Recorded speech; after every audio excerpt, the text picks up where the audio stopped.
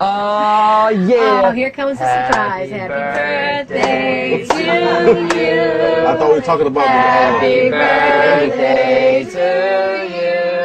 on camera. Happy birthday. That's right. Day, dear Timberland. On camera. Happy birthday to you. On camera. Yeah. There you go. There you go. Be careful what you wish for. Yeah, I know. I know, right? 4 minutes. I mean, me and Justin and Madonna wrote it. It was something we did right there on the spot. You know, we just had fun. That's all it was, just fun. I just find that she's an incredible artist herself, that she's more than just an artist, you know what I'm saying? She's like a walking instrument, almost like. So that's the difference with Madonna. I think it needs to be. Would you want, basically, let me I want it to be would you want, minimalist. would you want your vocals? What do I want to do with my vocals? You want it with your vocals? I think you should do something to my vocals. I think you should auto-tune my vocals. What do you think of that? Possibility. I think you need to make it more minimalist. Yeah. Make more space in it. I'll just give it to you when it's done.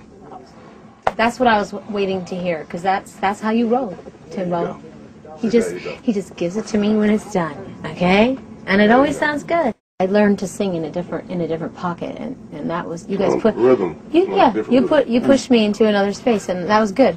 To me, I think you taught us rhythm that you didn't, like, because when you just get freely on your own and start singing stuff, I'm like, I wouldn't hear that pocket. Yeah. And you heard different pockets that we didn't hear. It's cool, you know. Me and Tim, we work together so much because we're basically like, we're always in the sort of the same rhythm pocket, but you just had a certain way that you wanted to sound as well. So it was basically like when we met in the middle on that sound, it just created something new for all. Tim, he's the epitome of less is more.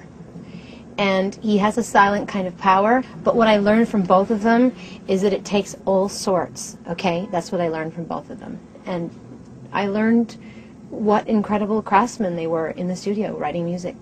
And what more could a girl ask for? Well, I've never been double-teamed before in the studio. That's just to start off with that.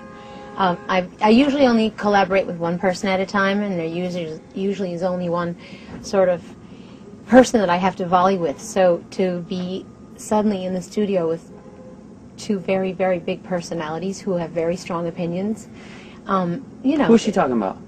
Yeah. Well, anyway, it was a challenge. It was different. It was new. Man, you gotta stop meeting like this. Go